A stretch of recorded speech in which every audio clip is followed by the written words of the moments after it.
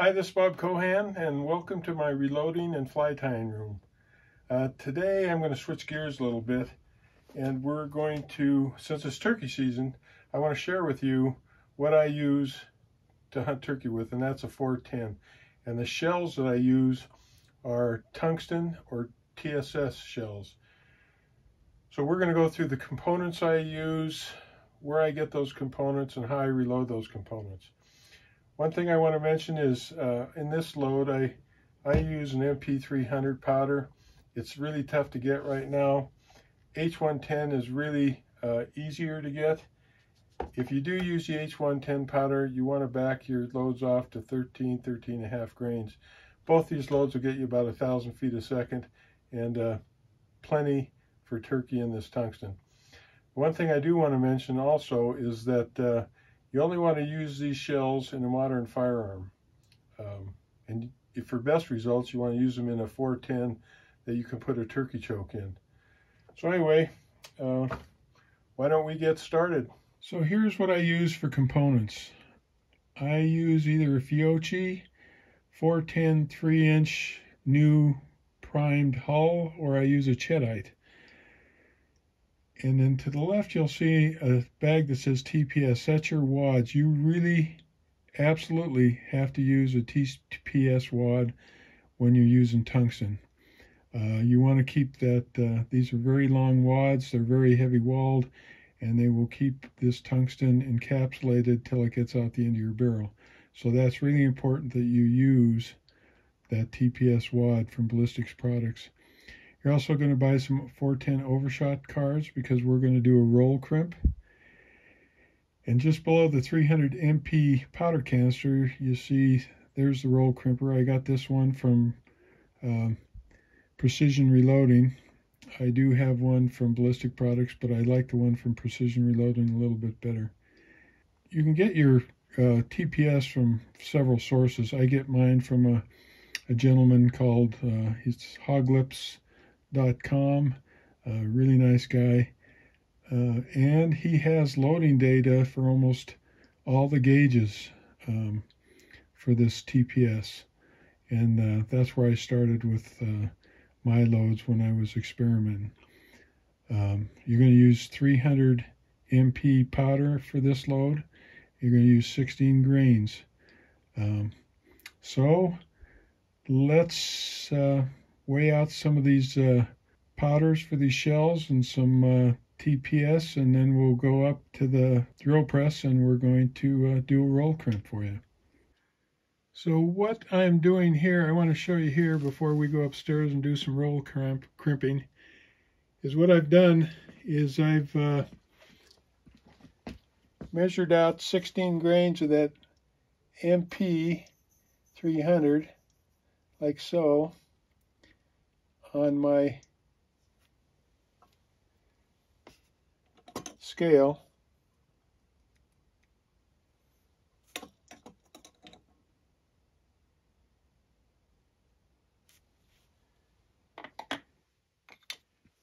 And added it to these shells, as you can see. And then we're taking the TPS wad, and you can see that's a heavy-duty wad. And we're going to add it to the, on top of the powder here.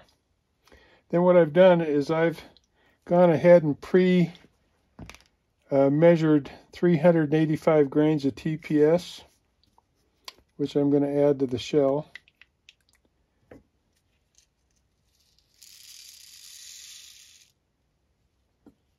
And you can see that just comes to the very top of that TPS wad. I'll do another one here. So I'm going to push that wad down, just make sure it's tight against the powder. And I'm going to add that TPS, and you can see that it's right at the very top of the wad. One thing I want to tell you, and it's very important, is when we were testing these different types of TPS loads and different powders, my friend Kyle and I discovered that some of these companies use a buffer in their shells, and we found that the buffer actually has a tendency to distort the patterns. And without a buffer, the shells performed a lot better. So we quit adding buffer to our shells. There we go.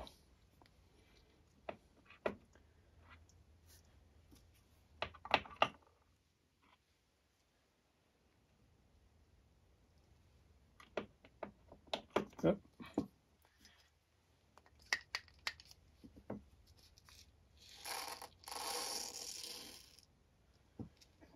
You can see that just lays in there really nice, right to the top of the wad.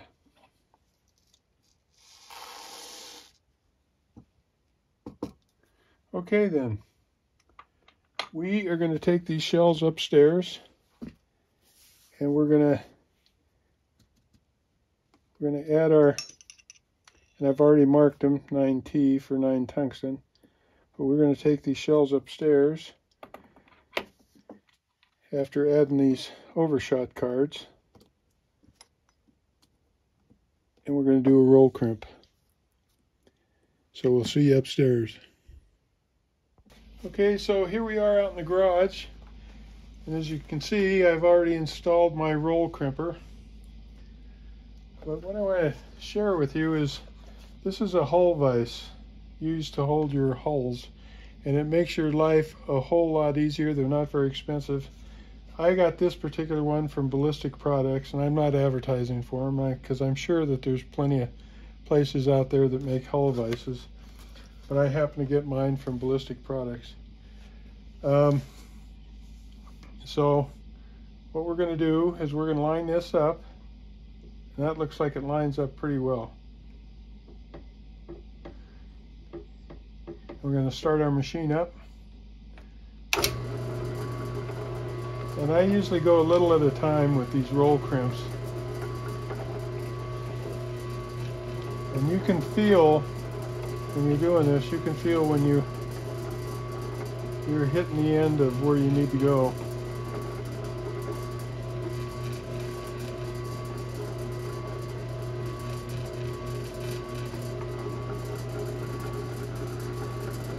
And that looks pretty good. We're going to turn off our machine here.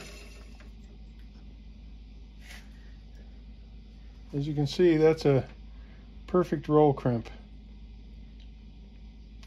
One thing I should tell you about these shells is that we've tested them out to 40-45 yards, and the way it's loaded here, we're getting, in a 10-inch circle, we're getting anywhere from about 170 to 190 pellets at that distance.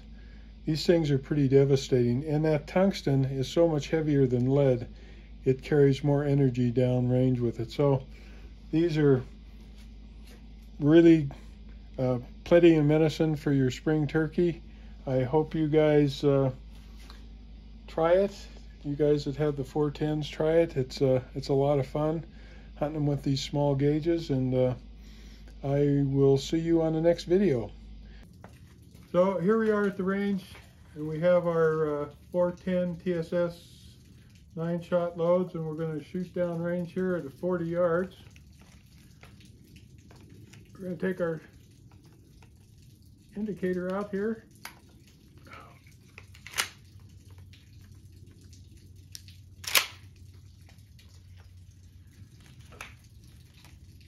And we're going to aim at the base of the neck, or halfway between the neck and the head on this turkey target.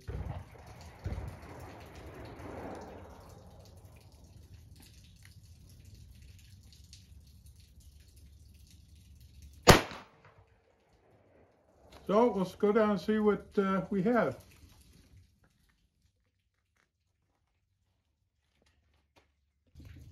So here's our turkey target that we shot at 40 yards with number 9 TSS out of a 410, and you can see it's pretty. Let me turn that around so you can see a little bit better. It is pretty devastating. I could probably go up one click on my turkey scope, but I was aiming right here, and it hit exactly, maybe a little bit low, but that is a dead turkey. Anyway, I hope you enjoyed this video, and we'll be seeing you soon. Thanks. Bye.